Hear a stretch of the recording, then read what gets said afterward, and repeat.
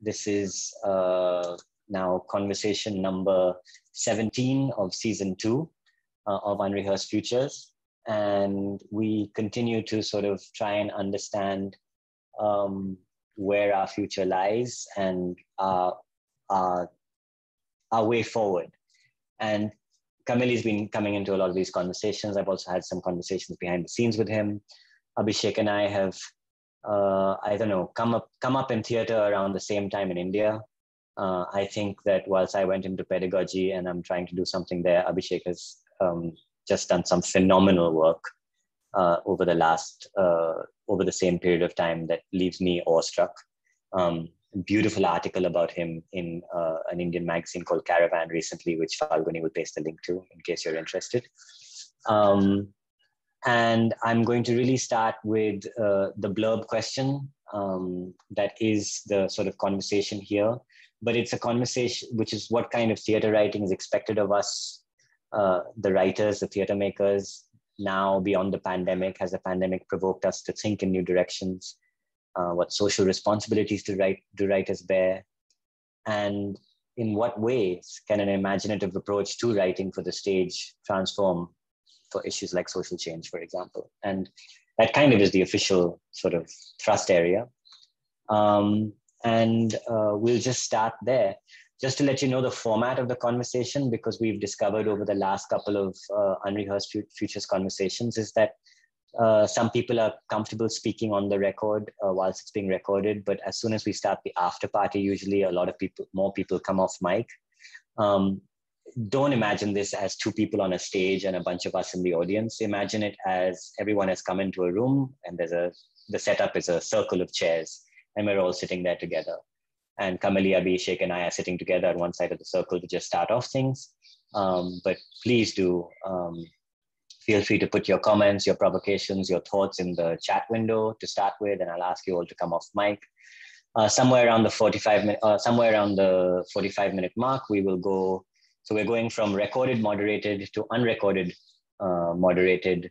And then at the 1 hour 15 mark, we will officially wrap up. But of course, feel free to hang out for the water cooler chat that happens afterwards. Most of you are known to each other. Please do, if you can, stay on camera so we can see you. So Abhishek and Kamili also have a feeling of who they're talking to. It would be lovely. And otherwise, do listen in. And also, I've just put my name in a particular format. You can look at it, Jehan M. Mumbai, and you'll see that it's a good way to just sort of sense the plurality of the space that we're in currently. One of the themes of this season: possibility, planetarity, plurality. So without further ado, Kamili, a few words about yourself and then your thoughts, and Abhishek, a few words about yourself and then your opening thoughts. Sure. Thank you for joining us. Yeah, thank you guys for inviting me. Thank you, Jehan, for setting this up. I've been sort of semi-badgering you for the last month, I guess, or so about this particular topic, I guess. I think Amy had brought it up to me originally because she and I have been having some kind of deeper conversations, both in and out of UF. We started talking about bringing Abhishek in on the conversation. Abhishek I've known for, we met in 2007, 2008. And I've known him for a lot of years, but I hadn't spoken to him in probably 10 or 12. So it was really interesting catching up to him. But Abhishek's been very prolific as a writer since I've known him, actually. And I remember him talking to me. He was one of the first people who came up to me in our pre-LISPA party. We both went to LISPA together. And he was very curious about some things about writing. And I was like, oh, who is this guy? And we started to kind of have a more interesting conversation about, because we were both kind of fish out of water, right? I was this Black American in this kind of British environment that was very multicultural, at least from a certain perspective, but we're all kind of middle-class aspirant in some way.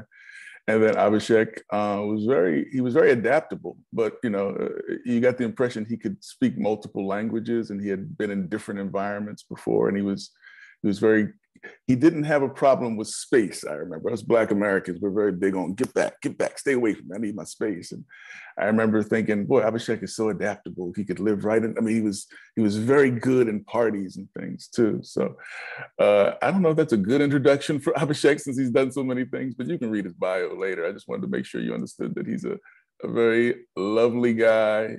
Maybe that's just me. I'm not a close talker, but I love that somebody is very. Somebody can be intimate with you very closely, and you understand who they are very, from a close angle, and that was rare for me to see a kind of person where I can see their heart beating. So this is Abhishek, and I'll speak a little bit more about this whole project in a second too. But Abhishek, I don't know if you want to speak a little bit too. Yeah, thank you, Camille. I think that's a great introduction. Thank you for introducing me as your friend, I think more than anything else. And yeah, I do have to say that this was one of the most important friendships for me as well in that time. I was out of home for the first time in my life, out of the country, and it was great to be in that diverse a place, and yet to have a bearing in friends like Camille, with whom I think we started in a way thinking about the theater outside of the tradition, quote unquote, whatever we had. So I'm excited to be here, and also excited to be here thanks to Jehan and Drama School, which were all ideas that, I remember talking to Jehan about Drama School and him talking to me about it before this started in Adishakti in Pondicherry, and we were talking about what might happen. So that's really exciting. And of course, there's Amy, who I have never I realized when I saw Amy's name here, I have never completed a piece in front of Amy ever in my life. Because whenever I start performing, after about 2.5 minutes, she would say, thank you. And she would stop us. And then she would tell us what we were doing. So I'm hoping for the first time in my life to be able to finish something in front of you, Amy. But on a serious note, thank you very much for being here. And Madhu, who's also a very old friend. And I really look up to her. Yeah, thank you, Amy. Sorry, Camille, what you saying? No, I was going to say thank you, Amy, for putting that stage fright back in us after all this time, too.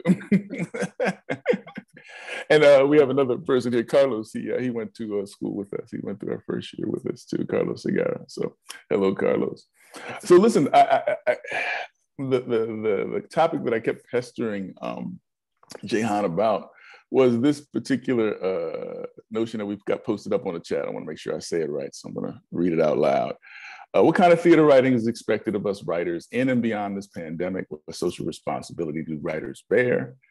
In what ways can an imaginative approach to writing for the stage transform issues like social change, right? And I was much more confident during the middle of this pandemic about everything, right? I thought, okay, well, as soon as these ideas I have as a theater artist are able to be implemented during this pandemic, things will kind of sprout out and things will just magically take place. And I've really related to, I've heard Jehan talk very romantically about what he felt like his school and his theater is able to do. And I'm always kind of right behind him when I hear him speaking about what could press through all this pandemic, these pandemic problems that are still likely to press through our lives, and how does theater work in that way? In my mind, what I remember about theater is being a very collaborative, imaginative project, right? Very close to the way I had my mother read to me when I was a kid. And so I felt like while she was reading to me, I could read off the page and I would be halfway building the house with her that she was constructing while she read it to me, right? And that's how I always understood theater to work as a verb, right? If it was ever a verb to me, I didn't call it anything. It might have just been a ghost that kind of, I guess, kind of possessed particular, I guess, rituals or behaviors that we got into. And one of those was when my mother told me stories. The only way I could participate is when I read along with her in the story. Then I was constructing the house. And so I always felt like theater, unlike TV and film, which kind of seeks a certain verisimilitude, was really fabulous for me when I got a chance to actually experience it as a kid, when some actor or actors came out on stage and start speaking to us, creating the world. And then we went with them on a journey in a completely, otherwise completely bare black box theater. And for me, that meant something like belief. Like I had to believe in what they were doing in order to go on that journey with them. And I wonder if, because I read about some of the things that you've gone through in terms of your producing a play, Abhishek, and you've had these political, tumultuous things happen around you. I wonder if you can talk about the role that belief has in terms of what theater does for an audience, how the audience is working with what they believe in front of them, and what does that mean when you're doing something that's kind of politically fraught? Just curious.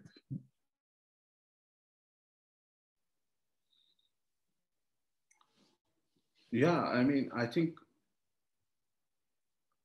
in the kind of, there are 2 or 3 different kinds of things because of working in different languages. Invariably, like when I write for, say, a street theater performance, it's very different from, writing for the Royal Court, let's say, as a spectrum of, do I know who the audience is? I know more or less when I'm in that street theater performance. Do I know at the Royal Court? I don't know. I land up and then one day I figure out, okay, there are these people who come to watch this play. But in terms of belief, I should say there is a particular challenge that I find right now. And I'll stick to, a very specific example. I developed this play for a street theater company in Delhi called Jannat Manch, which is quite a historic street theater company in Delhi. Their work is very political. And the show I did with them was called Tathagat, which is another name for the Buddha. And it is a play about caste politics and how there is a sculptor who has been commissioned by a king in the 8th century to make a sculpture of the Buddha, because it's a Buddhist kingdom, on the day of his grand coronation. He's going to take over multiple states and become an emperor from just a king. And the sculptor ends up making this sculpture, which he's been given a lot of white stone to make the sculpture. And instead of using the white stone, he sculpts the Buddha out of the black rock. And the king calls him and he says, you're going to be tried because you're insulting me in front of everyone.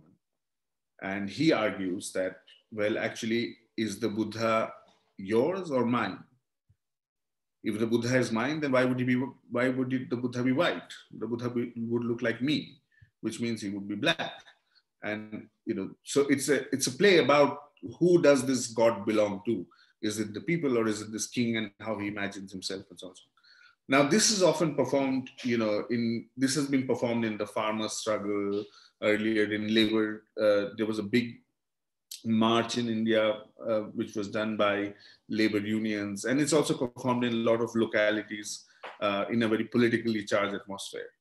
Now, during the pandemic, the challenge has been that on one hand, social inequities have been at their peak. They have been exposed remarkably, because people haven't had food to eat if they were not employed and they were daily wage employees. Most people who were our audiences for that show were essentially taking the largest hit in cities during the pandemic, which means that even politically, they were at the most marginalized place and they needed to have the greatest voice. But at the same time, the street theater company very simply couldn't go out and perform in large groups because they would be also placing these people who they are, becoming the political voice of, they would be placing them at risk by performing. So it was a continuous catch-22 situation with this play, whether to perform it with its original intention, and how should it be, and how do you social distance in a locality in Delhi, like in a crowded market in Delhi. You cannot really social distance there. That's not what happens. I mean, we have audiences, I've seen shows of this play where there are women standing in houses there's a guy who's climbed a lamppost, and there's a man with a chicken in his hand. All of them are there to watch this play. So there's no question of social distance. I think those are some of the challenges that I find, Camille, of that kind of work. I mean, not with the, I think the proscenium is extremely guarded. You know, there is a unionization, if not in India, but in other places. But, you know, there is something like when we say protecting the theater, I think there's a lot of focus on protecting these big theaters and these, the big proscenium stages of the world. And I wonder, you know, what happens to all this other theater which goes and performs amongst the people? How does it get protected? I want to ask the question back to you as well. Like, with your practice, where do you see challenges of performance affecting the political intent of your work, and how do you think that can be, you know, negotiated? Yeah, I'm always really hesitant to talk. Thank you. I mean, that's a great question, actually. I'm always really hesitant to talk about the American political scene because, how do I say this? I'm embarrassed to admit that I, as a Black American, am always having to gaze through a lot of filtered understandings of as an American citizen. So in other words, somebody says they're helping me because they're interested in Black lives. But there's no material advantage in them trying to help me, right? They're just doing something that says they're doing something. And again, I can't tell anymore, right? As a Black American, I'm completely confused often by someone saying they have my best interest at heart. I say my being Black Americans. And yet there's no material advantage at all in the projects or initiatives you engage in, or what ends up being a 6 to 8 month kind of initiative that becomes very complicated. I think Black farmers are going through this, where Biden has signed something that says Black farmers should get something. And apparently no Black farmers are getting what they're supposed to be getting because people are complaining, but it's also been set up to look like, white farmers can't get anything. So it's like, what is this for? Is this a game we're playing? So when I talk as a Black American, I'm talking as a person who's lost a lot of faith in what I'm seeing in front of me, right? And so as a sensitive person, as an artist, right, when someone lies to me in front of me and we both know they're lying, I don't know what to do with that, because that feels like force. That feels like hostility. It feels like somebody's punching me in my face. So, and I mentioned in other Unrehearsed Futures that I've lost a couple of friends through this pandemic, but it was bound to happen because I'm now negotiating their friendship through a Zoom. And these are people who, you know, because of traumas, it's always because of traumas, right? But these are people who may not be able to face multiple lies. And this is what I think is happening in society, at least in my society right now, which is that sometimes when you're caught, you say anything. But once you say anything, you set something in motion, you free up a demon, right? And now you've got multiple demons being let loose every time you say something because you're lying, right? And now you can't catch all of those demons. They're just flying around the room. And so the political experience of a Black American typically is to just go along with whatever the left is doing or saying, because it's far too complicated to understand it through all these other filters. We have somebody who's, and I won't say their name, but who's the second in command, who's done a pretty good job of locking up people who look like her. And so, again, I don't know what that means. This is a person who was so unpopular that Andrew Yang polled better than her, and yet she was chosen as a second in command to this country. So I don't know what all this means, except that I, as a Black American, need to tread very lightly and figure out how to abstract what I do and say so that it seems as harmless as possible, even to the point of just removing myself from authorial kind of a presence in terms of the writing, just because I don't know what my face really means to people, other than an opportunity to take advantage of it because I'm Black, right? And again, I'm speaking very honestly about what I see as my colleagues, people my age, people younger than me, being absolutely taken advantage of. I feel when I see all this Black Lives Matter, I see Black people being exoticized And it disturbs me because it wasn't like this only 5 years ago. It wasn't like this every 10 years ago. And I don't see material advantages happening as a result. So this is why it concerns me. And this is why I brought all this up in the first place, is because I'm not sure if everybody's having the same political kind of disadvantages that I'm having in terms of being able to trust anything that anybody's saying to me anymore, especially with a face like me, you know? And so it becomes a concern because my mother wit, when I was a kid, the mother wit I had was that I could trust most Black people that I ran into because we were navigating some sort of underground, even in the 1970s. I don't know if I have that same feeling anymore. So it's put me into some sort of, you know, I'm 48 years old, so I'm not a boomer. I'm not a millennial. I'm in this other world where I've seen both worlds, right? Where it was much more a clear caste system. And now we're pretending like there's not. And it's just bizarre. So anyway, I say all that to kind of almost give up the ghost back to you, Abhishek. And I hope somebody else can actually speak a little bit about this. Even if you're not African-American, you can relate a little bit.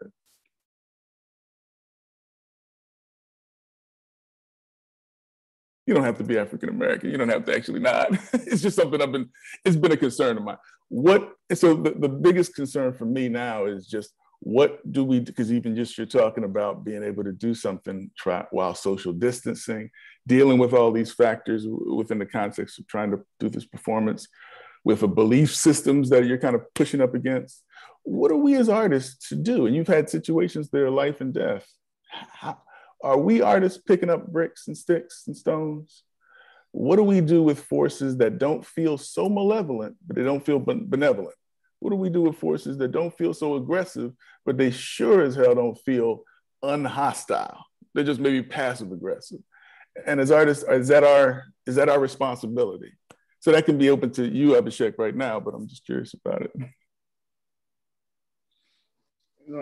Yeah, thank you for sharing what you did, Camille. You know, first, I just want to say that a year ago, I started being very interested in the relationship between Ambedkar and Du Bois.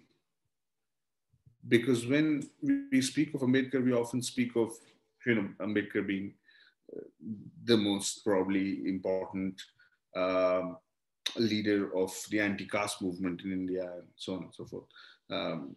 Generally known as the person who was the founder or the father of the constitution of the country, but I think he's also had a much larger role to play in terms of caste politics in India, and not just this one constitution. But what is very interesting is that Ambedkar had a very, when he went to Columbia, I think early 1900s, it was the time when segregation was being taken away in New York. And there were still areas which were segregated. And the impact that had on his own thinking, especially his reading of Du Bois, Ambedkar's own writing in Columbia at that time has a lot of footnotes and you know, on the sides, which are all him kind of working through caste oppression, but learning in a way what to do through the work of Du Bois and through what the Black movement was shaping up to be at that point. And I find that really interesting because it's such an early example of genuine international solidarity, because it's not surface solidarity. There's no, I don't think there's any, from whatever I have read of Ambedkar, there is no general sense of, you know, that is an oppression and this is an oppression, so it's the same. He doesn't equate it like that. In fact, he finds much deeper connections and things that are similar and things that are separate. The Dalit Panthers movement in India is sort of named after the Black Panthers movement in America. There are so many, you know, like Martin Luther came to India, and it's very interesting because what is his relationship to Gandhi?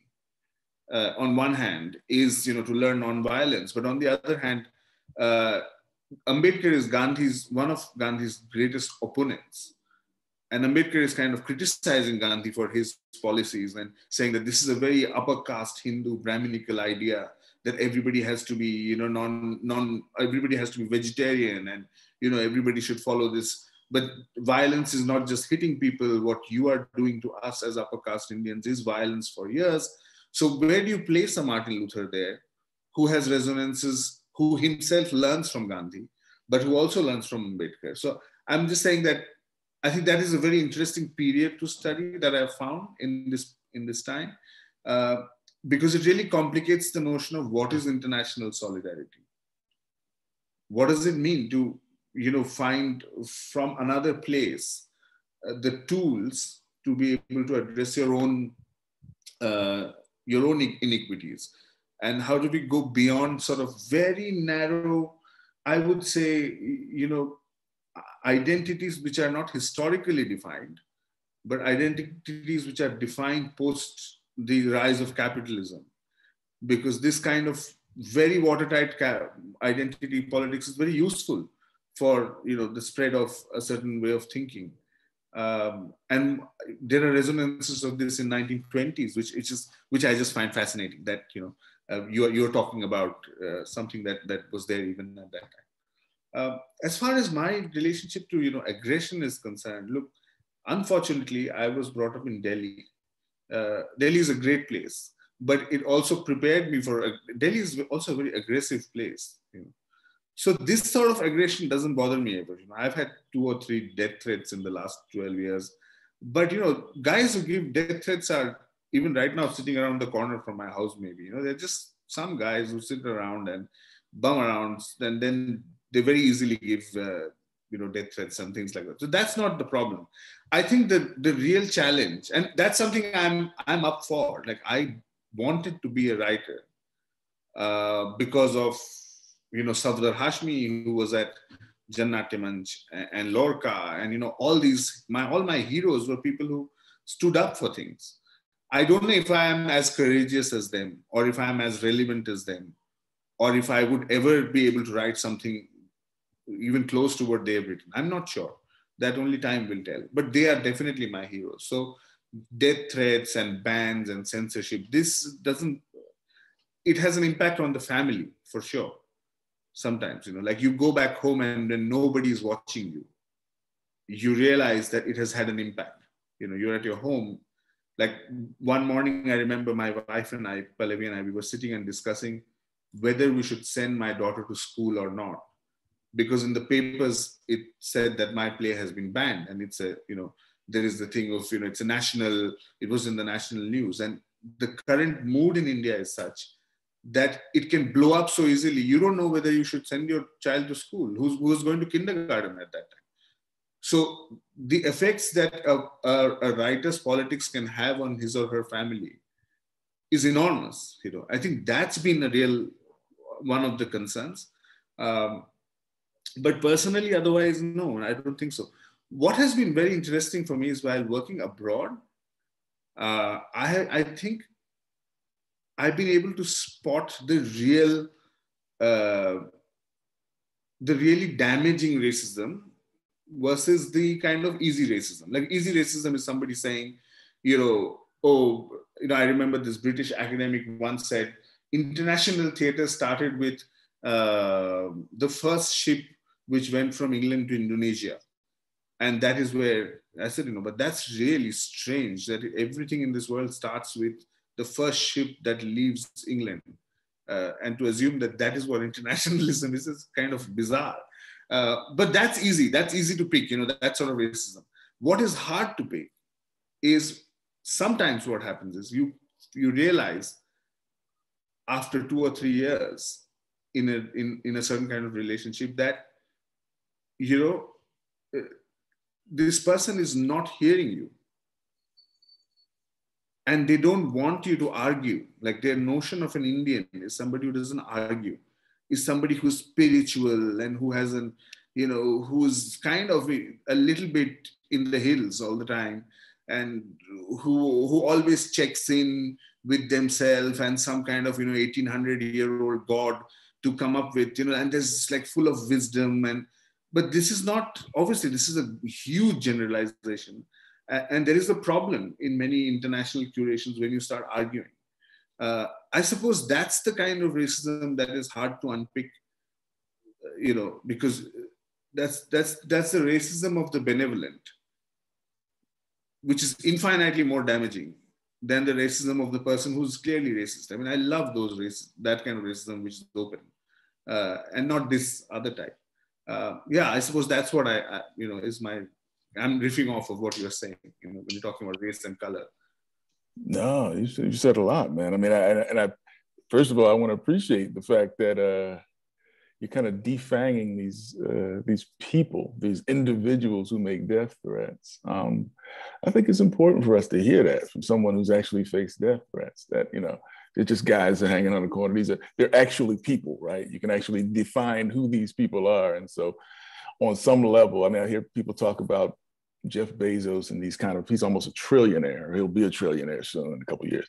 And, the fact that he's flying over our heads and everything. And I think it's important to recognize who these people are, right? They're just because they have these huge, monstrous, mecha kind of existences around them, that they're still individuals with, I guess maybe just predispositions and maybe even flaws and fallibilities that allow them to be a part of some sort of, inhuman mecha in some ways too. So, I mean, I think maybe that's where, speaking what Jehan is actually writing in the chat, is that where do our creative impulses take us then when we're dealing with, I mean, again, I love the idea of saying, those people who have power, that person behind that tank who has the ability to press a button and explode my life and turn my life and the life of my family and everything to have these enormous consequences. I wonder if there's something about that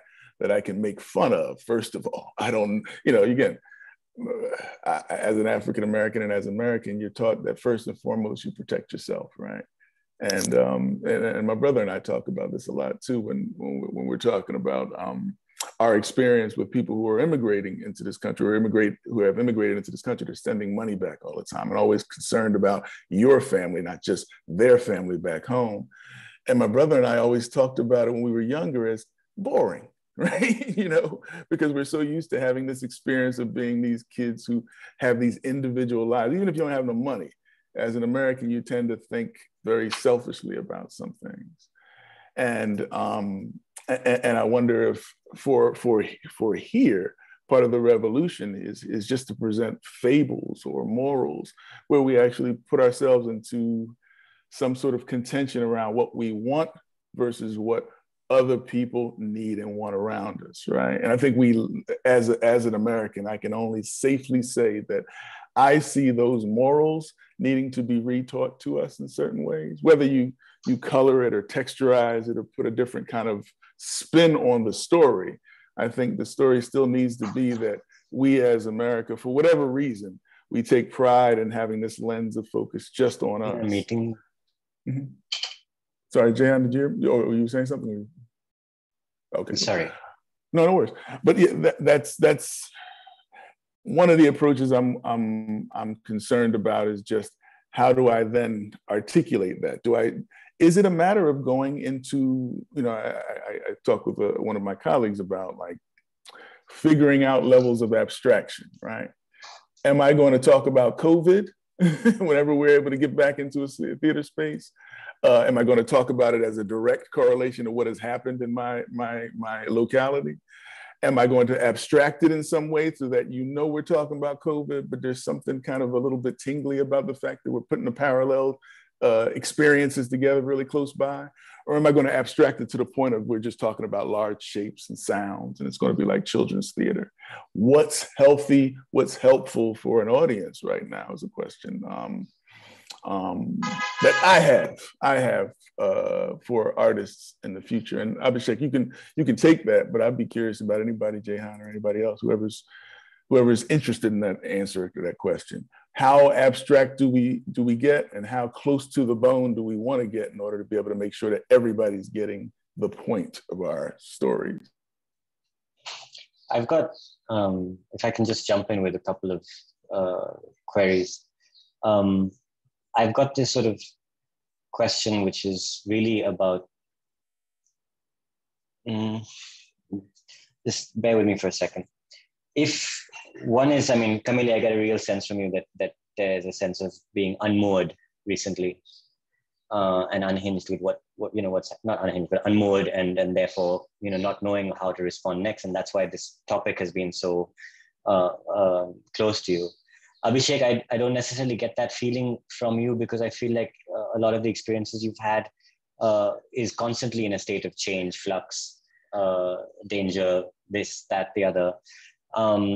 But at the same time, and you said that, the pandemic is not really, I've got a lot of things going on in terms of notions I want to explore, etc. But this moment that we've all experienced going through, I'm just trying to figure out where it's, what is it bringing to the fore in terms of potential interventions and impulses going forward as writers, in terms of who do you write for, what do you write, how do you write about it. Abstract, cutting to the bone or not seems to be one fork, but then which fork do you take and why, as Kamili said. So that's one. And I just want to know, like, maybe if you think about projects you're thinking about or ideas you've been thinking about going forward, not just the commissions that have been postponed indefinitely, but literally, like, if you had to sit down and think about something you want to do right now, what is coming to mind? And that's one big question. The second one is also this question, when you describe the Jannatya Manch situation and whether they can do that play. We went down to Mumbai Marathi Satya Sangh, where the drama school Mumbai exists, after 9 months to just check out, is everything okay, etc. And the lady I met there, vaccinations are now happening all over the place and all. And she was just like, you guys are worrying about this way too much. I was like, you haven't gotten vaccinated? She's like, no, I'll get around to it. But you guys are worrying about it way too much. We're all fine over here. We've been fine the whole time. We've worn our masks. We're drinking a hot decoction every night called kada, which is made of, turmeric and peppercorn and other kinds of things. And we're good. You've made too much of this, you privileged people. And I just imagine that moment where you come into that space and you're worrying about how to conduct a street theater play responsibly with social distancing norms, etc. But when I'm walking through the gully on any given day, there is no social distancing. They're all managing somehow cheek by jowl because they can't afford social distancing. So suddenly when we come out to perform with that it's a privileged responsibility maybe, or it's a responsibility that comes from, I don't know.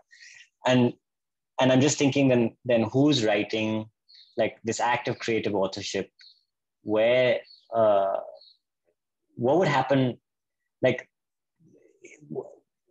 who needs to tell the stories and because the other thing I'm questioning about, sorry, this is the distraction, but this is the final thing, is there a way that they can be given the tools to tell their stories, or are we missing a point? Because I just felt like I completely missed the point when I walked into that room and Shanta Devi was saying to me, you guys are making too much of this.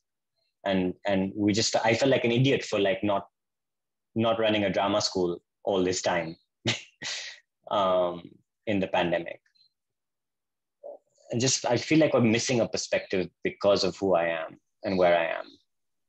So two things. One is that, so there are really two questions, very separate, but I use the first one to just say, where are your creative impulses lying? What are you thinking about right now?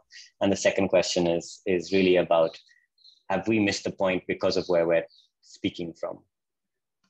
Abhishek, you wanna try and? See, I'll tell you, Jahan, with let me go for the second one first. My experience is slightly different from yours in that case. Because all the places that we performed in, many of those kind of places where we were performing were also places where I was regularly in for relief work. Then I'm part of these schools that, which are running in, which have been going on for 12 or 13 years now.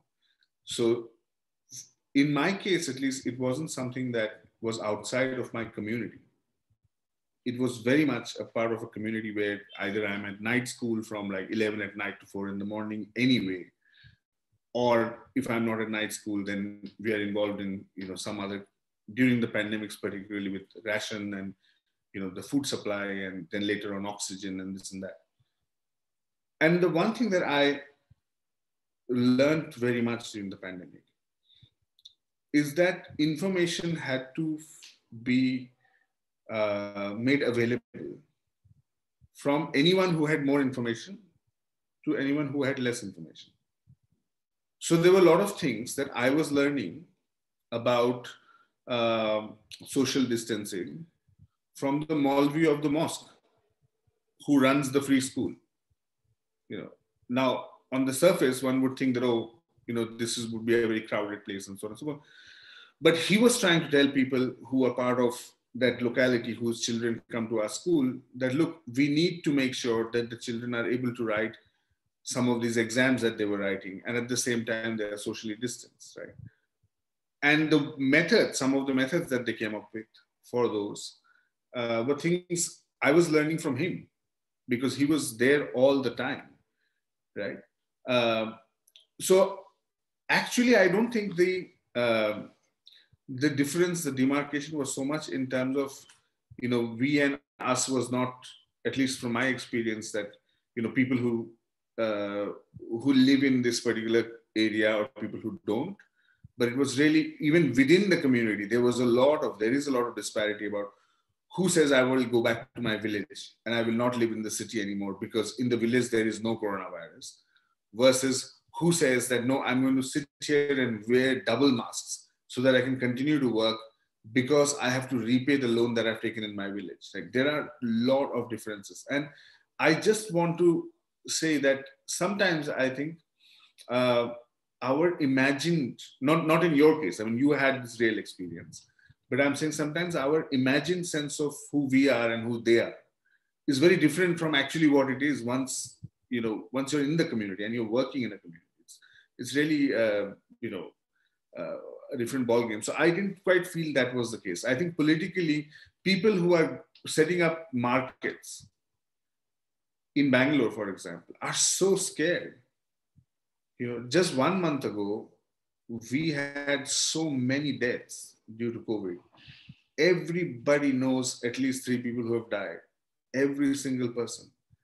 And when they have opened up shops, it is because they do not want to starve. That's why they've opened up the shop. It's not because they don't believe in this. And somehow I think our popular media has created this myth, you know, that because people don't believe in coronavirus, that's why India had very large numbers. But of course, that's I mean, they didn't have anywhere to go. How would they get home? What could happen to them? I think there's part of it is that. Yeah, let me stop there. Let me pass the first question, actually, or maybe even the second question to Camille and see what he has to say. Yeah, I'll just follow on with one of the questions originally put to Abhishek, which is around the idea of belief, which is I mean, again, for me, theater had a lot of competition growing up, and again, speaking at a particular time, it wasn't accessible. It was a little too expensive, even though we had the oldest Black American theater in the country at the time, in Freedom Theater in Philadelphia. It just wasn't. It was until August Wilson came along. It wasn't necessarily always doing anything but commemorating past experiences of Black drama. And so we would have a show that would start, and it would be called Black whatever, and it would be some sort of form of the Jesus story, the Christmas story or whatever. And so it wasn't really speaking to me as a kid. So trying to find some way of, having an artistic life, so to speak, was through video games, comic books, TV and film, and those were very accessible, right? They weren't $35 or $20 a pop. So for me, what I think might be possible within theater is not necessarily that you just stage things in a space or even over a crowded space or a protracted time period. I think theater ought to be as cagey and as fun as what advertisers do, right? They put a lot of hidden messages and things. They're trying to be cute, but what they do is then turn your mind. It's like lying, right? It's setting off demons outside of things you can control. So you'll end up finding yourself as a kid repeating behaviors that you've seen in a commercial that no human being does to another human being.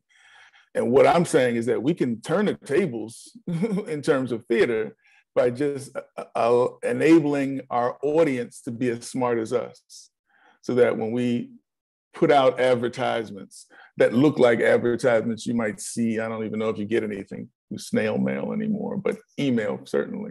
And there's sort of a wink around this being something that you and I know is going to be a production of some sort. It might be a way of being able to sneak theater into just the promotion of theater, right? You're actually telling story, you're promoting a world, but you're not necessarily doing it in one staged event. And I'm sure everybody's kind of practiced this in their own kind of ways of presenting theater to other people. But I'm not even talking about necessarily even having a staging ground. I'm talking about just entertaining people in ways that make them feel like they're part of the, like I said, with children's theater, right? You feel like you're a part of it because on some level, you have to imagine so much, you know, and I think that may be available to us, right? We've got acrobats, we've got clowns, we've got comedians, we've got strippers, we've got all these things that are part of theater that we never take advantage of. And if you put them into play in a realistic way, I say realistic, meaning that they're a part of life, you know, and that they wink at us occasionally as audience members, and they wink at us occasionally when we're participants. It might be a really interesting way of being able to bring children's theater into our real world, and I think a really constructive way. That's my idea. And however I'm doing it, I won't even get into the details of it because we can all imagine what I'm talking about. It's not too hard. It's just a question of whether you're going to get paid for it and whether you're going to get any authorial credit for it. And that's another thing, right? So I'm going to take this moment to just say that, there's been a lot of material put out of varying natures. We're going to stop the recording, but continue to have a conversation and chat. So do feel free to raise your hand, use the raise hand feature, or just put your hand up. And I think I have an eye of everybody who's on video. And we'll continue the conversation. So